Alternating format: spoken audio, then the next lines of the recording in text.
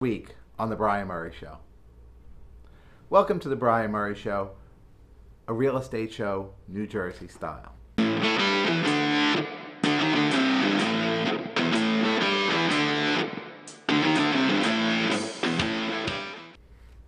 Today's discussion point is how to cost yourself money when selling real estate.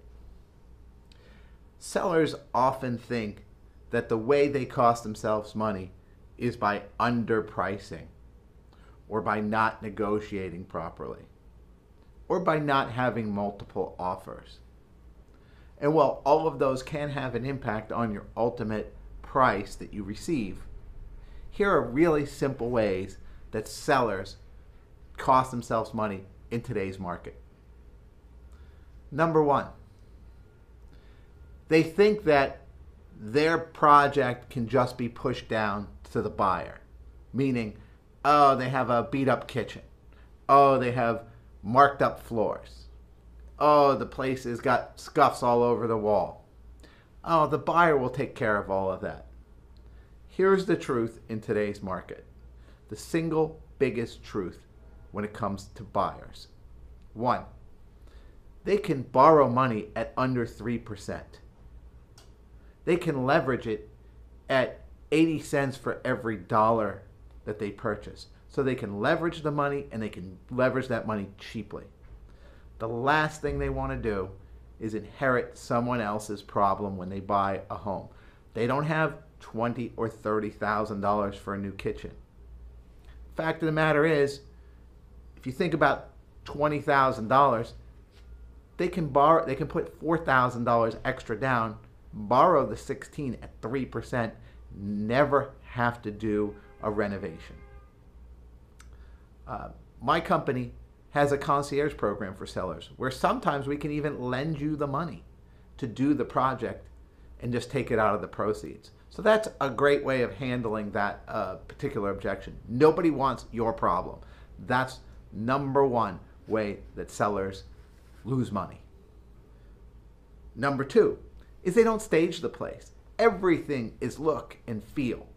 It needs to be new feeling, and it needs to be staged. People need to know where to put their couch, where to put their TV. They want to feel it when they come in. They want to know where their dining room table is going to go. Is it going to fit? If people can't figure out where to put their TV, where to put their bed, where to put their dining room table, they don't buy your home. And number three, we're in the middle of summer. I just did an open house on a 90+ degree day. Do you know what the temperature I set the thermometer in the HVAC was? 69 degrees. I want people to come in, and I want them to feel like they need to put a sweater on. They just came in from the outside. They're hot. They're sweaty. They're miserable. And they're looking at the home. I want them to come in and go, wow, it feels great in here. The first 10 seconds when they walk in the house, the first thing they think is, wow, it feels great. Now that cost my seller somewhere around 80 cents to $1 more for the 2 hours that I was there to turn that temperature down an extra 6, 7, 8 degrees. For a buyer to go, wow, it feels great. Those are three areas that sellers cost themselves money. Number one is they try to push their project down on someone else. Number two, they don't stage. And number three, they don't make the feel and the temperature right for the environment. This is today's discussion point. Weekly numbers, August